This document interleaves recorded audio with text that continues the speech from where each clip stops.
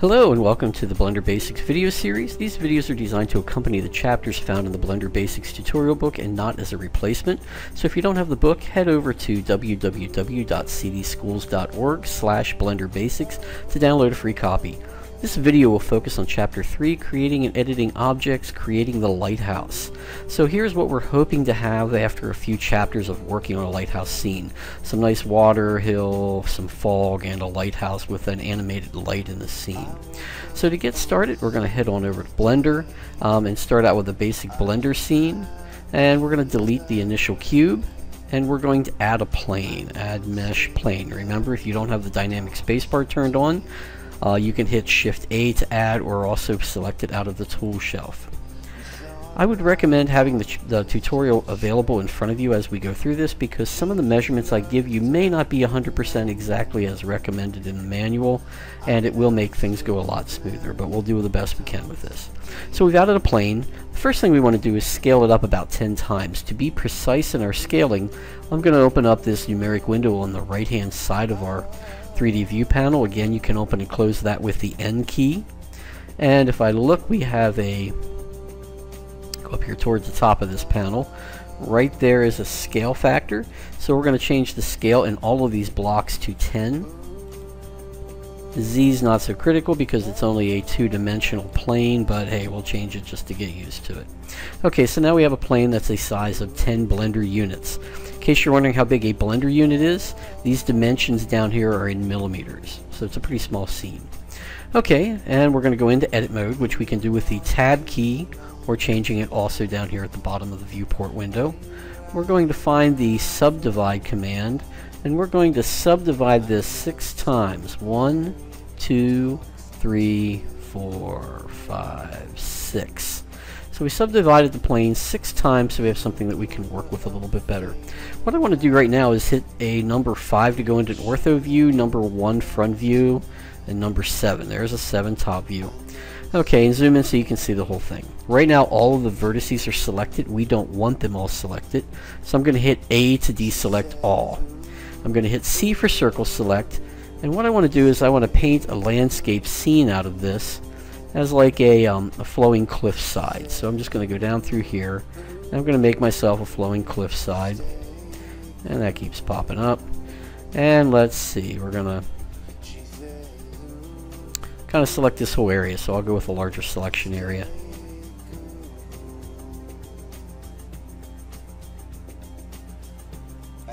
And we'll hit escape to get out of circle select. Next thing I'm going to do is I'm going to hit number 1 to switch to a front view, and I'm just going to use the arrow key and grab this vertex, move it up about 2 Blender units. And what I've just done is I've just created a cliff area now. Now what we need to do is get a little creative with this, and we need to kind of rag it to the edge of this cliff. I don't like the fact if I hit tab to go to object mode for a minute, this just looks a little too sharp. So if I grab single vertex in here, I turn on proportional editing, enable proportional editing down here, and I just hit G to grab and Z, and now I can kind of scroll this around and I can start to make this area look a little more ragged. I'm going to switch to sharp vertex select here because that might make it look a little more interesting. Grab Z, hit Z so you're grabbing on the Z axis. So let's just kind of make this edge look a little more broken down. And again, spend as much time as you want on this scene. I'm not going to spend a whole lot of time right now. I'm just doing grab Z on all of this to kind of grab Z. Scroll that a little bit bigger. Maybe I can pick a couple more. And that's going to continue to be, I think, annoying for me. Okay. Let's select that one, grab Z.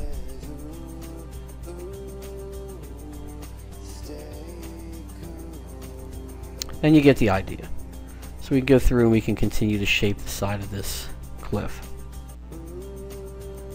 Alright, so right now, if I continue to work on that entire cliff side, it'll look really good. I'm going to switch back to object mode for a second just to see what it looks like over here.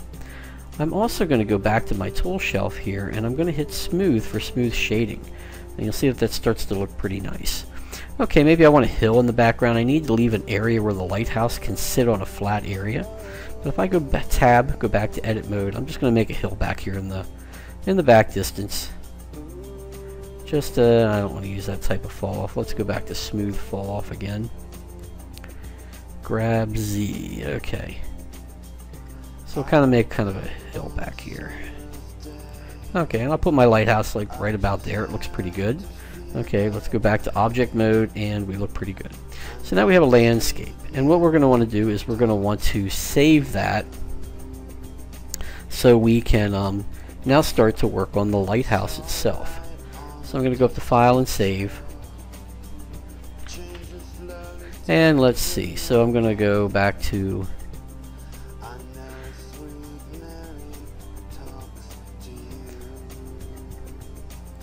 I'm going to call this one Video Lighthouse, so I know it's the one we're doing for the video. Hit enter twice, sets the title. We now have a landscape saved. I'm going to go to File and New and reload my startup file. So make sure you save that one before you move on to the next thing. Again, I'm going to delete the initial cube. This time I'm going to go spacebar, add mesh circle. And we're going to fill it with a triangle fan. So we now have a filled circle. I'm going to switch myself to a 5 ortho view, number 1 front view. And before I go any further, because we started a new file, I'm going to turn on my screencasting keys. Okay, so we did a 5 on the number pad ortho. And remember, you want this to say front ortho up here in the corner. I need to shape this into a lighthouse, so let's move my whole scene down. Remember, to pan in Blender, you hold down Shift, you hold down the mouse wheel. We're going to go into edit mode. All the vertices are already selected, and you can make your lighthouse as tall as you want to. It is entirely up to you. So I hit E to extrude, I place them, I hit S to scale.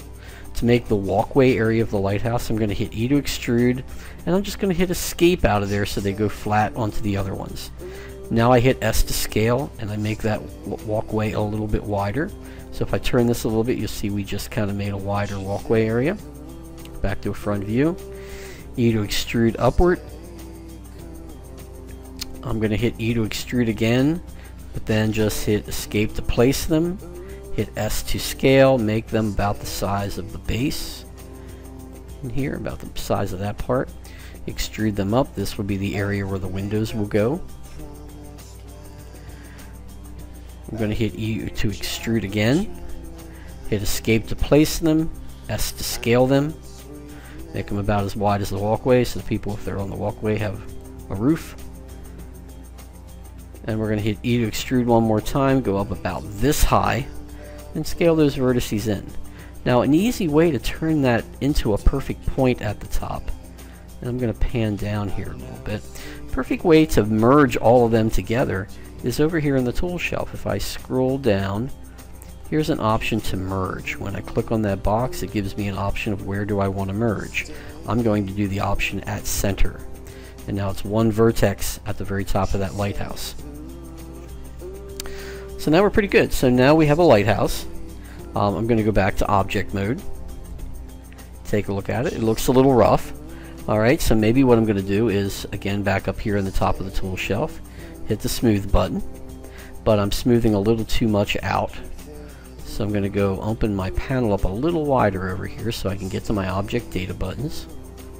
Hit auto smooth, and I may not even need to change the angle from 30 degrees at all. That looks pretty good. So now we have a lighthouse. Now there are some other steps in here that we're not going to talk about too much. How do you separate vertices, separate meshes? We'll talk about that a little bit later in another video. To join meshes together, you can hit the join button, but we just have one mesh, and we're going to keep going on the lighthouse.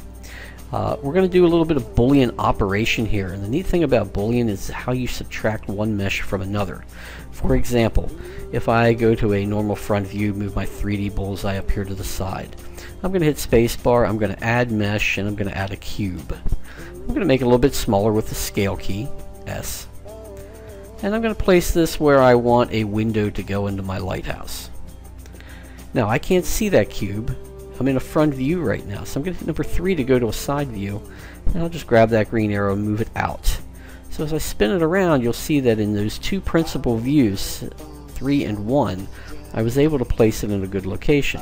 7 wouldn't do much for me, a top view, but always try to work in a principal view when adding things, 7, 1, or 3.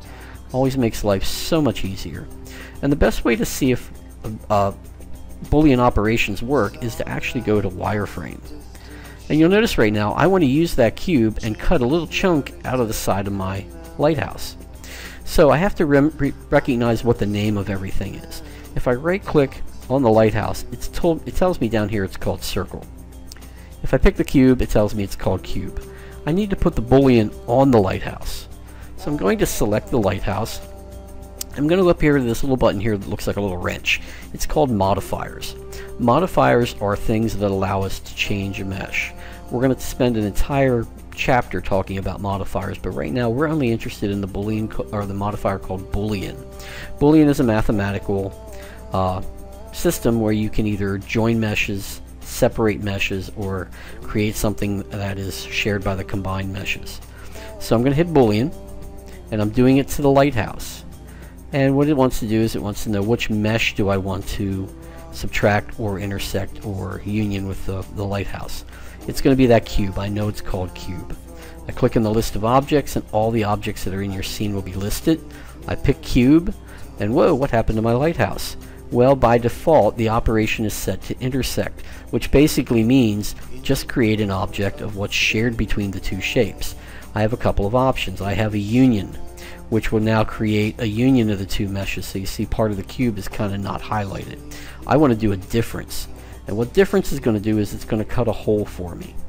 So now that I have a shape that I like, I hit the apply, and it now turns into a permanent part of the mesh. And if I go back to solid view, which I can do with the Z key, and I grab that cube and move it out of there, you'll see that I now have a hole in my lighthouse. So continue through the activity and shape up your lighthouse however you want to make it work. If you ever make a mistake with anything, Control Z is the command that will undo.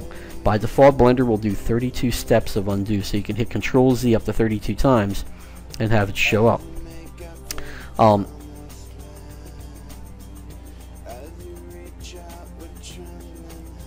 So, you know, there are a lot of different ways that you can go with things here. I'm just going to grab that, pull it out of the way, delete it, and there you go. So continue shaping the lighthouse according to the manual, and save this file as well.